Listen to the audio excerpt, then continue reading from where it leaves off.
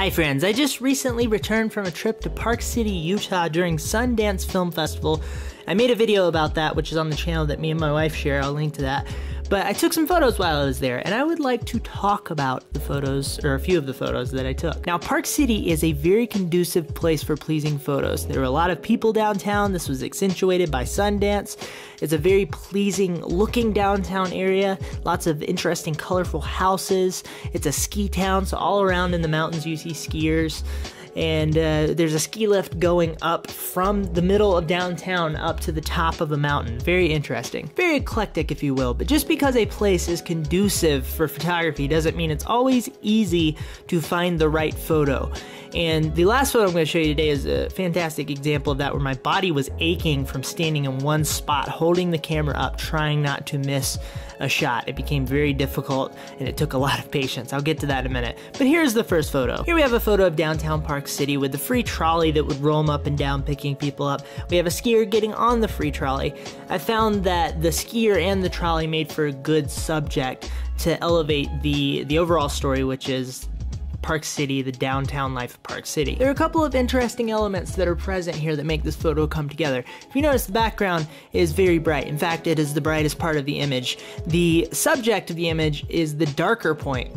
Now, I think one of the things that makes this photo come together like it does is the fact that that free trolley sign is very bright. It's lit up, and it grabs your eye. And also, of course, that the focus point is on the trolley as well. It would have been interesting if a nice sunbeam was hitting the trolley and the rest of downtown was in shadow, but just because you don't have that type of situation doesn't mean a photo can't work. Any situations where you have a downtown area that's very cluttered, I'm sure you can see in the background signs going all the way up and down the side of the road that say no parking. I'm always in a bit of a poetic dance with that clutter, trying to cut things out of the scene that do not add to the photo and put more focus in on the things that make the photo come together in a cohesive manner. My goal is not necessarily to get rid of the clutter, because the clutter has its place too, but it's to organize it in the photo in a way that organizes chaos into order. One interesting thing about the composition of this photo is I got off the ground.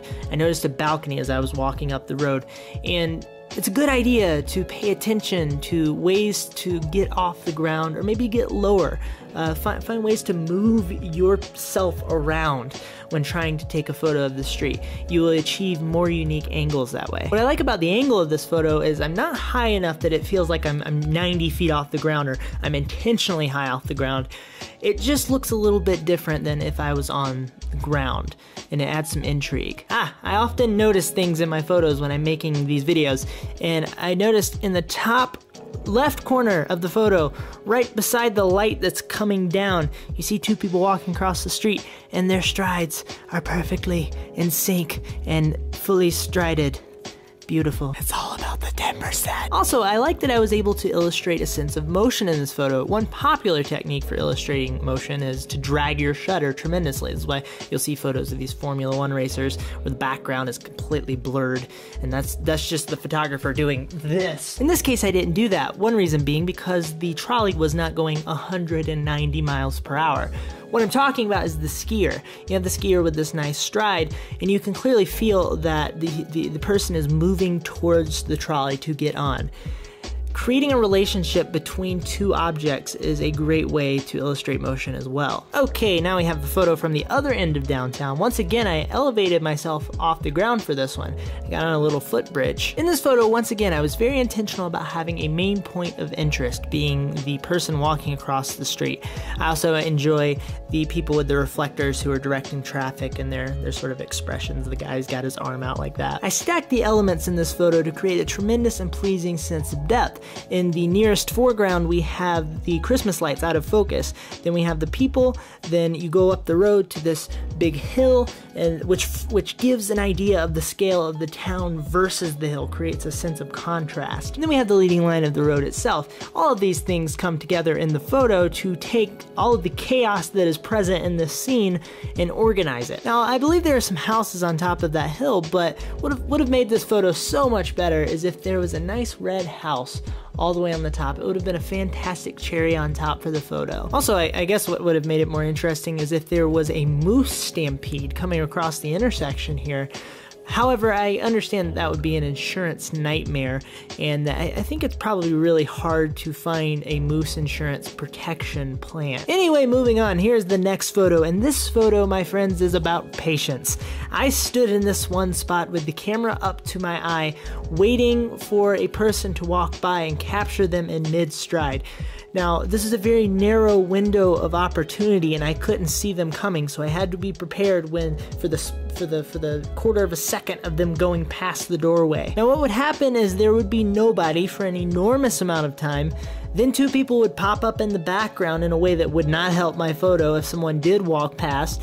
When someone walked past, they were either extremely interesting and I did not have the camera up to my eye, or I had the camera up to my eye and I did not want to take a photo of that person. I waited around, grabbed this shot. I did not know at that point if it was going to scratch my tickle, so to speak, so I waited around a little bit more, finally gave up and settled with this one. I thought this one would be a pretty good one, and it actually turned out really well. I liked her red hat. She has a very interesting overall look. Now, of course, catching her mid-stride was very important for this photo. It was also important that there was nobody in the background. I suppose there could have been a way where that would have worked, but I was trying to keep people out of the background as much as possible, and I had a paintball gun, which aids in that. What I did not have to wait for was this very interesting scene in the alleyway here. You have these nice 1920s style lights coming in. I chose to put 4 of them in the frame. I love the walls. I love the grate over the top. Just a very interesting area. Dark, and then of course the roadway aspect. This alleyway, other than those points of light, was very dark, which created a nice framing for the scene outside of the alleyway, which was much brighter. The contrast of lighting worked really well here, and it's a really good idea to look for these types of scenes where you can focus someone's attention in on a specific area. Now, all throughout the photo taking process of that day, I was waiting around and enduring frustrating situations of the right scene but the wrong person, or no person, even though it was very busy. I was like, why is there no one crossing the street right now? It took a lot of patience to find the right shots at the right time. And it's important to be prepared to go out with a patient mindset. If you can find a perfect scene where you're only missing a nice subject to walk into the frame, it's a good idea to stay there, be calm, and also if you can maybe set a timer, count down in your head, this will help you kind of withstand the, I don't want to call it boringness, but the tediosity, which is waiting for that thing, and the frustration, which is waiting for things to come together. Anyway, that's it for this video. Please feel free to engage below. If you liked it, please feel free to like it. And if you liked it that much, please feel free to subscribe. I hope you have a lovely day. Goodbye. And always keep an eye out for a local moose stampede. You think it can't happen in your town, but it can happen anytime, anywhere. Little Timmy from Aardvarkburg, Missouri, thought that he wouldn't be ran over by a moose, but on May 12th, 1812, he was ran over by a moose stampede. His body was ripped in 5,000 pieces. They put him back together, and he's on display in a museum, but I absolutely would not recommend it. It's a horrific sight. But anyway, look out for mooses. Thanks. Or meese.